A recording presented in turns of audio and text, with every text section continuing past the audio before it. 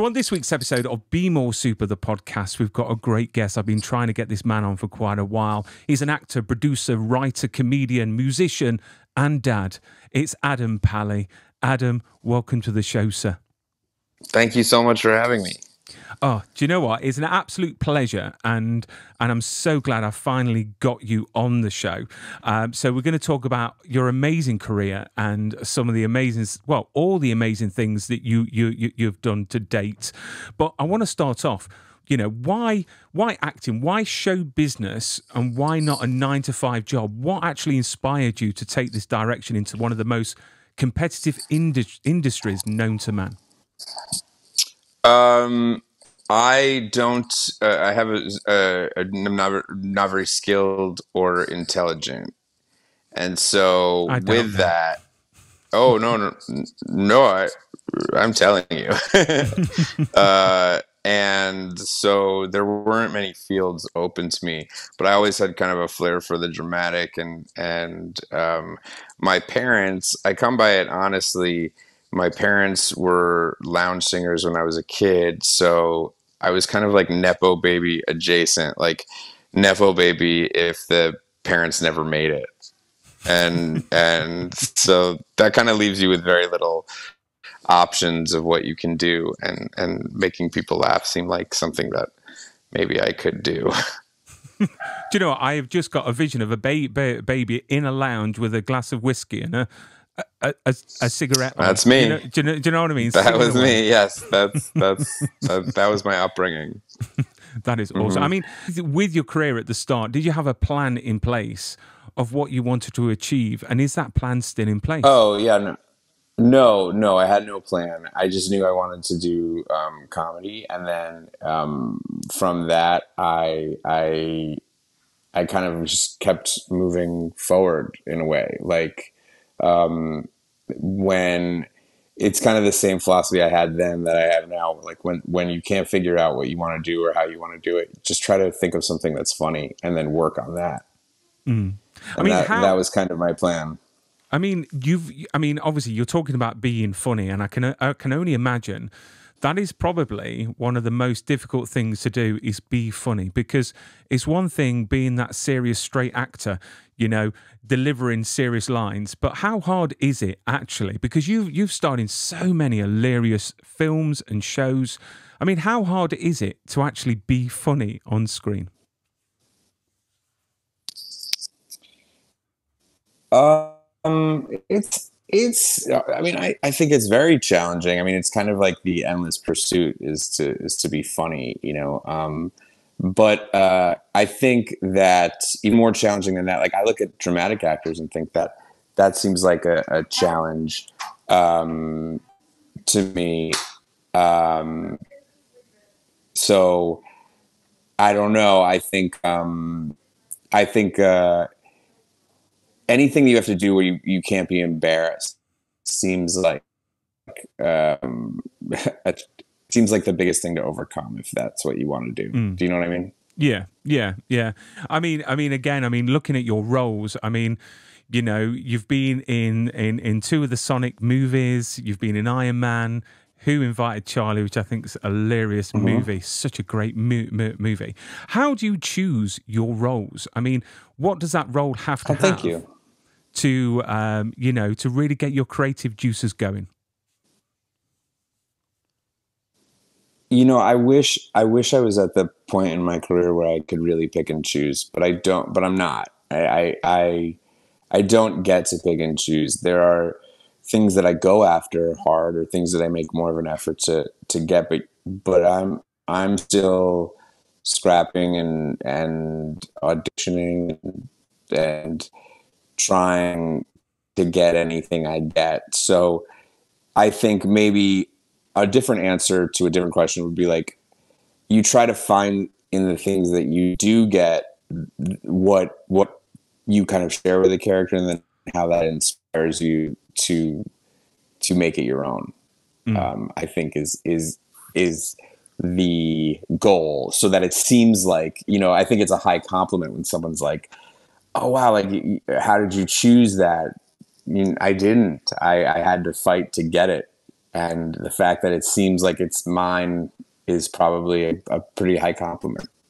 Yeah, so no, definitely. Because the thing is, I mean, you've been in so many wonderful things. I'm still shocked that you've got to fight for anything. But I mean, I mean, you know, for all the parts that you've played, has there been any parts that you've actually that's come across your lap from your agent or someone like that that you've said, hell no, I'm not playing that character?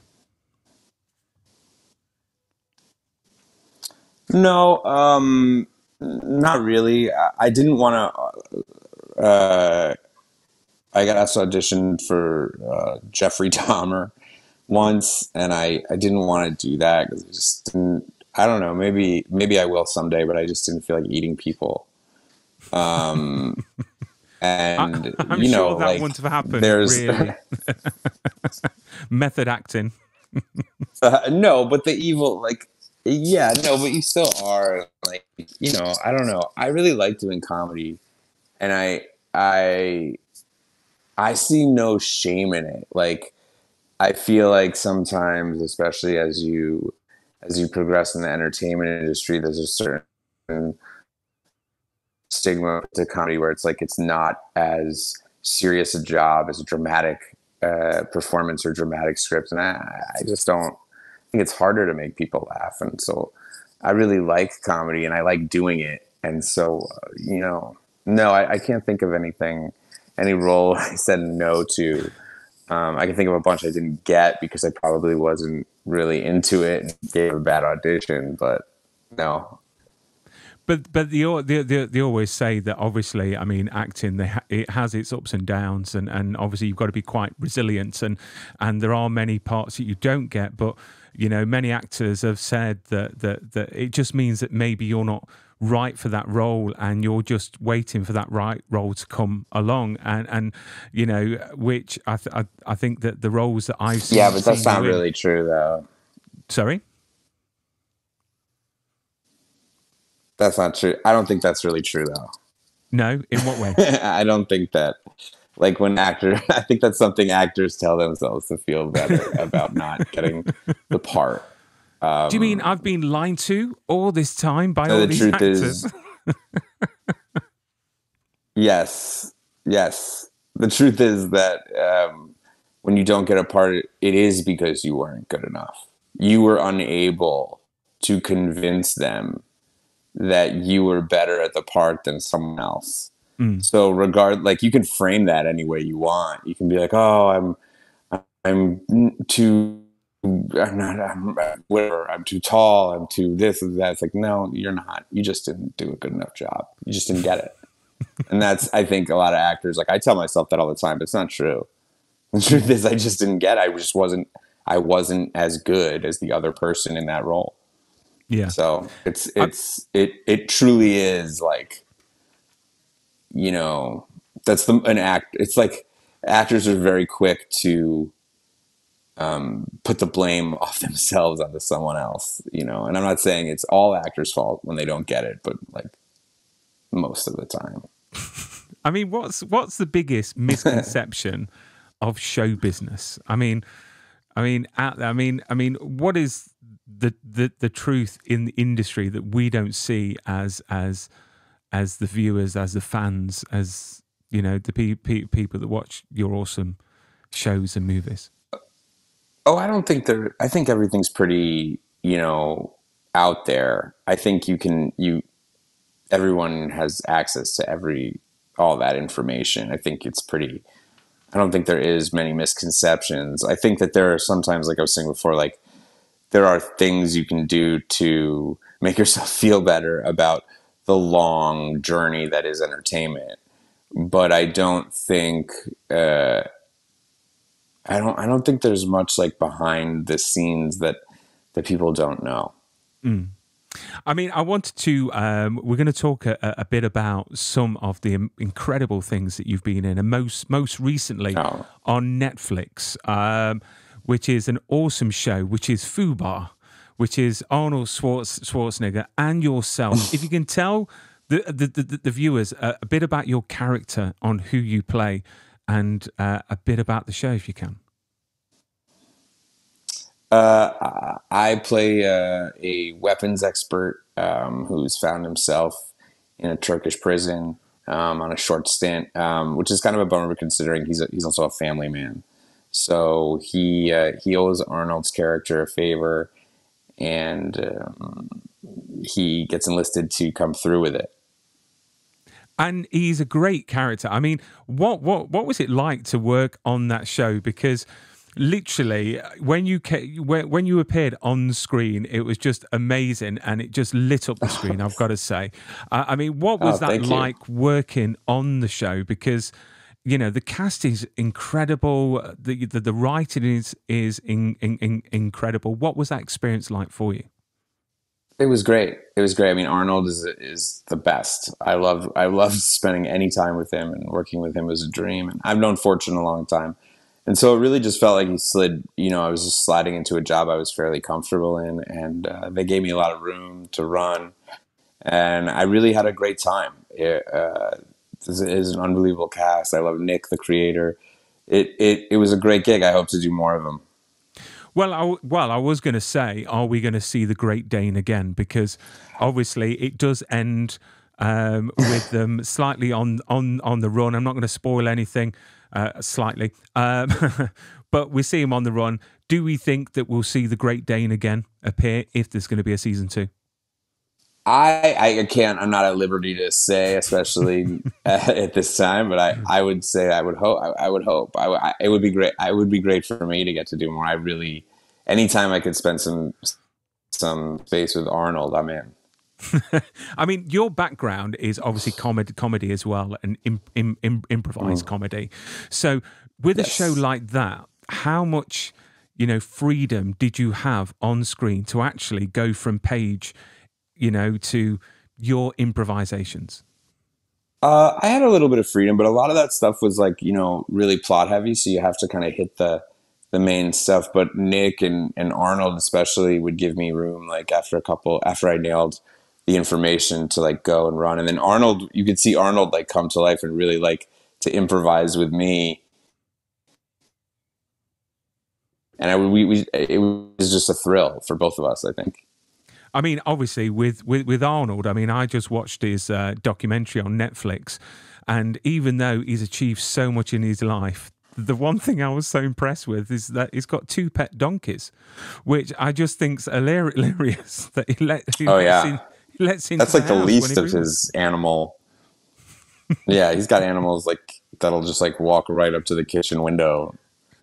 Like a llama will be like, "Hey, can I have a beer?" It's a wild place. Can't be bad. And then I want to quickly touch on Who Invited Charlie, because this is a film that literally is full of laughs and heart, and you'll find yourself laughing and being hit by emotional bombs as it captures a true essence of what the pandemic was like. Because myself and my wife, we were key workers, so we had to work all the way through the pandemic. So we didn't isolate, but we were in the mix of it, and we saw it every single day. And I've got to say, the scene where Charlie and the family step outside because they hear something and everyone's clapping, me and my wife looked at each other and we had a tear in our eyes, because literally we can remember the day that happened. And they did that, and it was so nice to see. I mean, the character of Charlie is just amazing. He really, really is. He's like, everyone's. I would love to have a mate like Charlie. I really, really would. I mean, how much of you personally did you bring to the table for the character of Charlie? I think I brought a lot personally. I mean, I think I'm that kind of friend to my friends. I think I don't like shut their house unannounced, but I think I'm a good hang, and I think I was able to translate that into these scenes, which is really like the whole magic trick of the whole thing, is like, how do you take the vibe you're feeling in one moment and recreate it in a moment that's not real? And I think this movie was just it was easy to put on those clothes and kind of recreate that vibe in those moments, and it almost felt like it was happening again. I mean, I've got to say the great thing about this movie, and I've got to tell everyone that's listening and viewing right now, go out and watch it, because literally, I think it's got every bit of the pandemic that from the toilet rolls. Which I think is hilarious. Which there is still someone somewhere with a garage full of toilet rolls trying to sell them on. I swear, but it was just great. I mean, there was a moment. Pretty sure it's my mother-in-law. Yeah. Toilet rolls on special. Contact Adam. But there was a moment in it that reminded me a bit, and you're gonna probably laugh at this. Highway to Heaven, which was a show that I used to watch when I was a kid, and Charlie reminded me of the Michael Landon character. With obviously without the weed, but it was just like, it was nice. It was nice to see, him, potentially, I don't want to again ruin it for anyone, fixing a family and then fixing himself as well. It was just absolutely fantastic. I mean, personally, how was your experience like during the Big P? Because you've got kids. Did you have to isolate, and how crazy did you go? Yeah, we had to isolate. We went as crazy as I think everybody did with young kids. But I think the positive of having young kids is that you didn't have a lot of time to sit and fret about issues outside of your control, because you had to think of just like, tomorrow, how am I going to get this kid to pay attention to school on an iPad tomorrow? Or how am I going to get this kid to exercise? Or how, it just became very like day to day immediate. And for me, someone who's used to traveling and not being home that much and pretending to be other people, it was nice to get a really long time to just be myself and with my family, and almost like it felt, even though it wasn't true, like I was protecting them. Even though it's something that couldn't be protected from. But we were isolated. We were outside the city, and we were very lucky to have that. But it was a strange time. So would you like to take home a piece of film history or TV history into your own home? Find your own piece of magic with Prop Store, the world's leading auctioneers of film props, costumes, and more. So check out propstore.com or follow the link in the description of this video. And while you're doing that, why don't you use our special code? Our special code will give you 10% off anything in the Buy Now section. And the code is easy to remember. It's Brian10.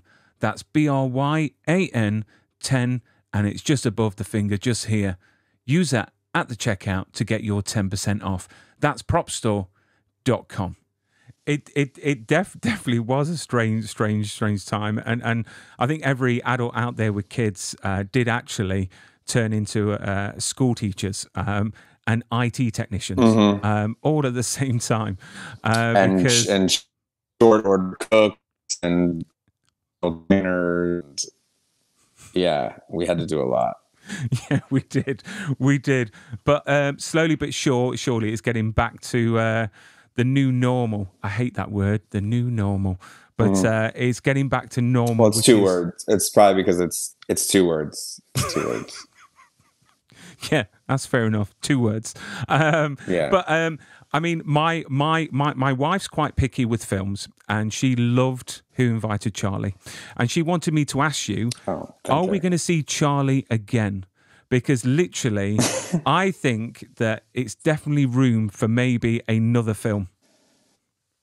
I don't know. Maybe. I don't know if it had the economic impact that would garner a sequel, but you never know. And tell your wife thank you very much, and I really, really appreciate it. But I don't have a concrete answer for her. But it would be nice to find out what happens in the life of Charlie. Maybe a series. Who knows? I like the idea of the life of Charlie. That's funny. Yeah, pitch it. Yeah, Excellent. Yeah, I'll get credit for that. Brilliant. Yeah, I'll get on it. But then we go on to what you're working on at the moment. Well, I don't know if you're working on it at the moment, but Knuckles, which obviously we've all seen Sonic the Hedgehog, which was an amazing film. And again, my kids got very, very excited because I finally got a guest on that they recognised. And, the only other time they were excited was when I had some of the cast of Encanto on the show. So that's a big get. It is, isn't it? And when they saw that I had you, they were like well excited. But you're working on Knuckles, which is a spin-off series. I mean, has that been filmed already? And can you tell us anything about it without your NDA exploding? I'm not allowed to say much about it, but we are wrapped. We're finished. It should be out. I don't know when. Sooner than later. It's big and fun, and it's reminiscent of the movies, but it's got more of my tone to it, I would say. But it's just I had such a blast working on it, and a lottery for an actor. You go in and you do a small part, and you get to come back and do it a little more. And then someone goes, "Hey, here's your own TV show." It's truly like winning the lottery. So. And then on Twitter, Jeff Fowler, the director, a little while back in April, obviously tweeted a lovely clapperboard there, just talking about shooting the actual show. But the cast in this, once again, you are surrounded by literally amazing cast. So that's Christopher Lloyd, so Doc Brown. Great people. Carrie from Robin Hood. Carrie from Robin Hood, Prince of Tights and the Princess Bride. Stockard Channing from obviously Grease. I mean, obviously you're saying that you had this bit part in Sonic, and then obviously you've got this bigger part, and you're doing this show. I mean, if you don't mind me asking your age, I think you're 41. Am I right in saying that? You're totally fine in saying that, as sad as it sounds. Yes, I'm 41. It's all right. I'm 44, and I look like I've had a paper round in Beirut.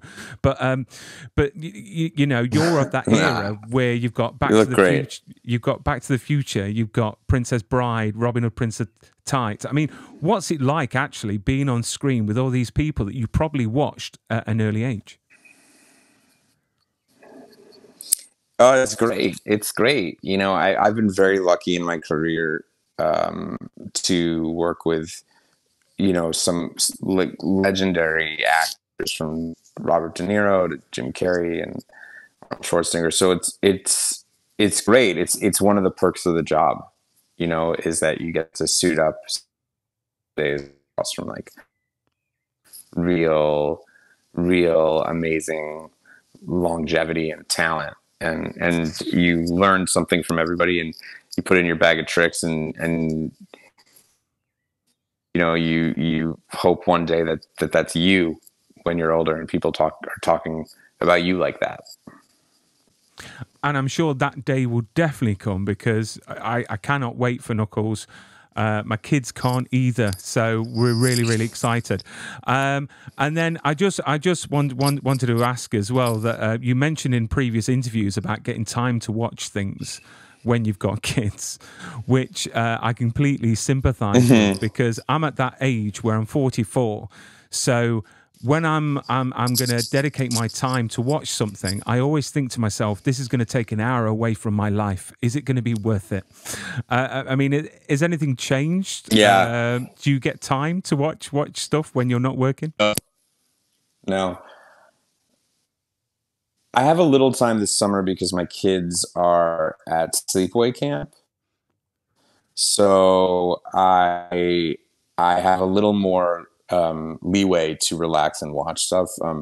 But no, I still have not seen anything at all. I don't know what anything is.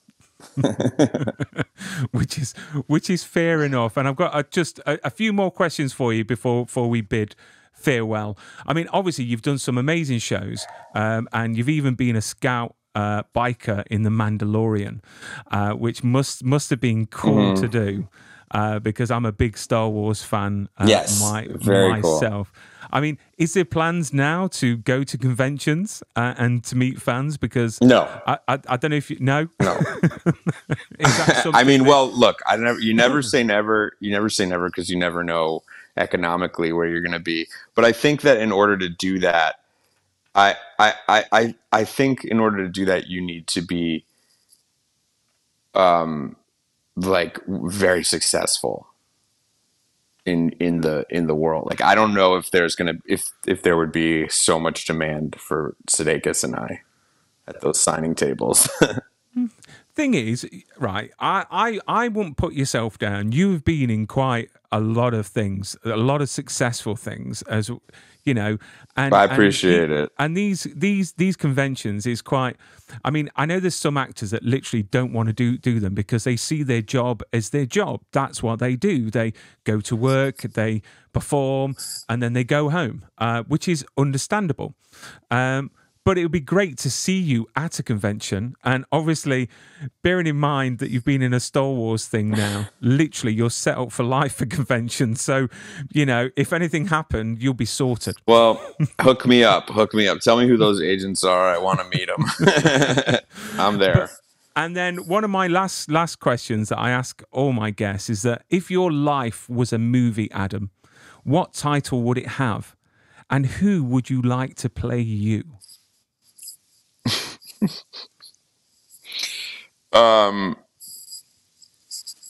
I would call it the Adam Pally story, and then I would have every actor in Hollywood that like looks like me play me at different ages. So it would be like Jake Johnson and Max Greenfield, and then like also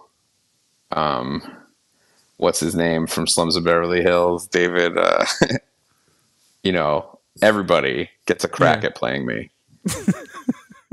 See, that's pretty fair. I mean, and what else have you got coming out? What are you working on at the moment, or can't you say?